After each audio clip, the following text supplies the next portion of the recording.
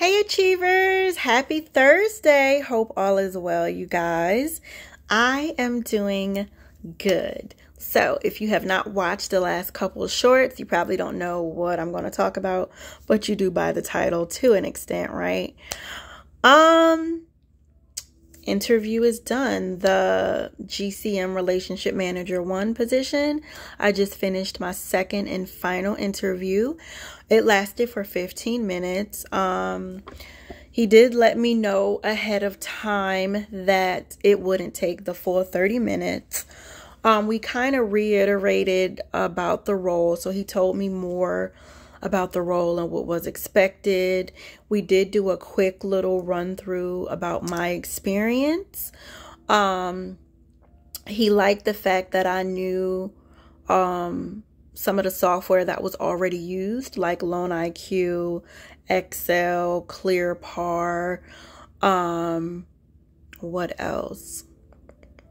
I talked about my strengths. He didn't ask me what my strengths or weaknesses were, but I did talk about my strengths. I let him know that I was thoroughly detailed, that I pay attention to detail, and that I'm a great communicator.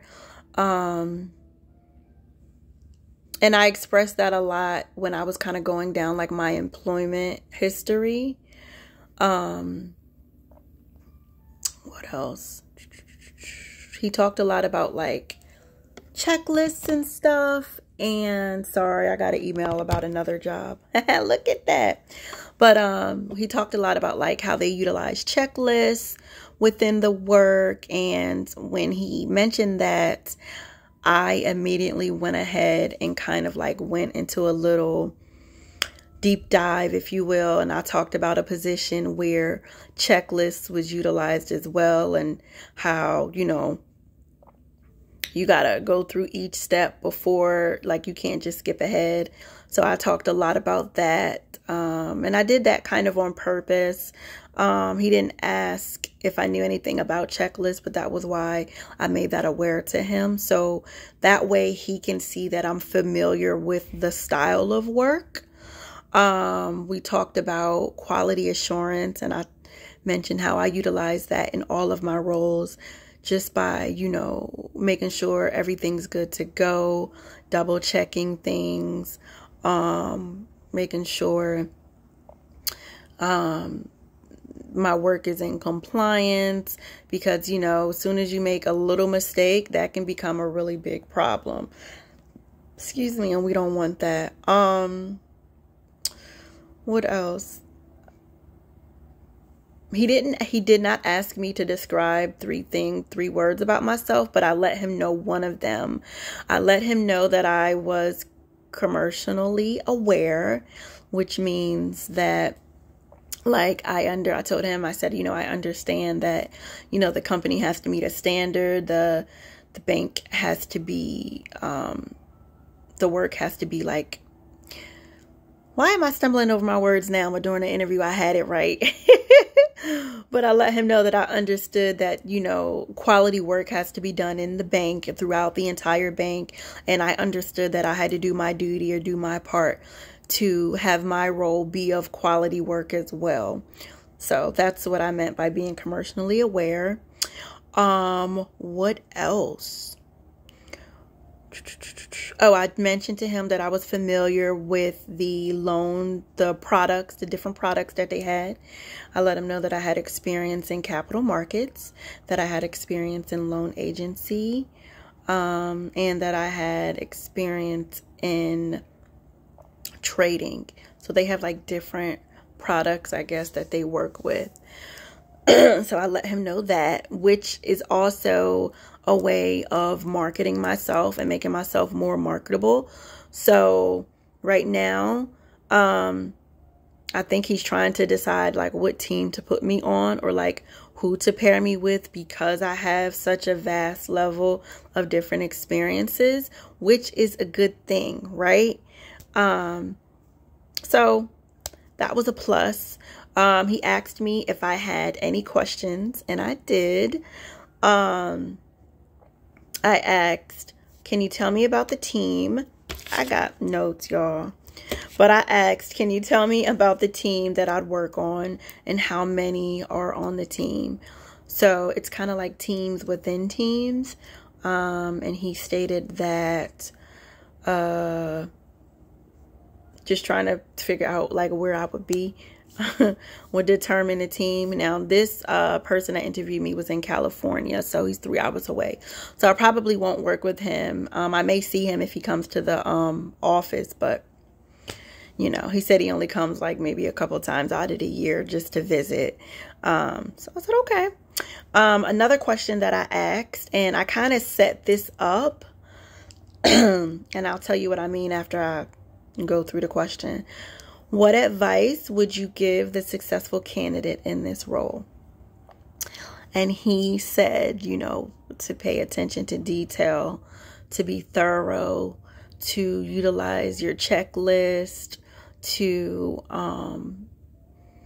pretty much,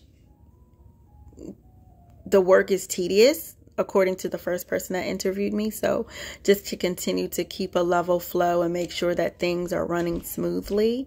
And once he answered that, I let him know that that's not only how I work, but based on the positions that I've had to prepare me for this role, I have, you know, had to pay strong attention to detail. I've had my own portfolio or my own like line of work to do on my own.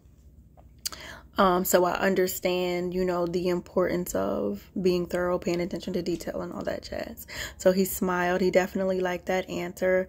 He did say perfect one time, very good another time, and was just very smiling and seemed not energetic, but just cheerful. And this person, not what I'm about to say, it has nothing to do with like his background or anything, but this was an Indian man, and they are pretty much like by the book. They're all business. A lot of them, from when I've interviewed in the past, don't show emotion. They're just forward, rigid, and that's it.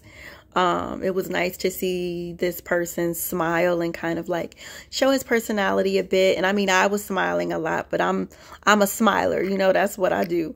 So maybe you know, he was feeding off my energy, but that was a plus, right? And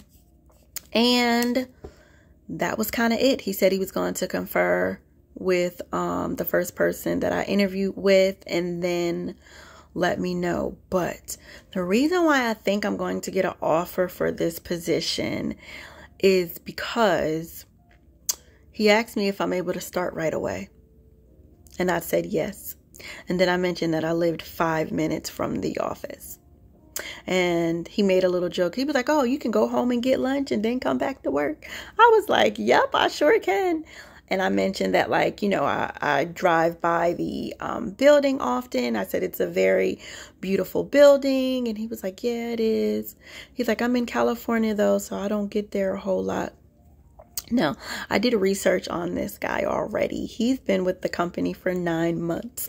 So he's fairly new to the role as well.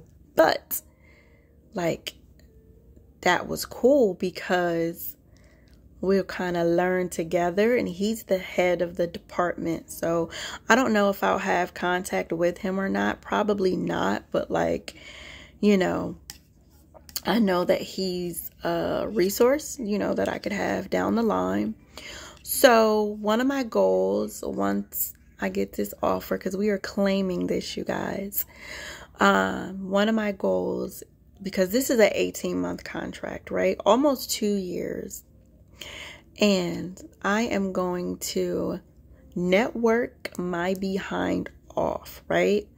And with me being marketable, knowing the different softwares or different products that I have experience in from other roles, that's going to give me a one-up, because I'm going to network so much that once my 18 months is up, I don't plan on leaving this role unless something permanent comes up. And that's if it's a government job. I'm going to be honest.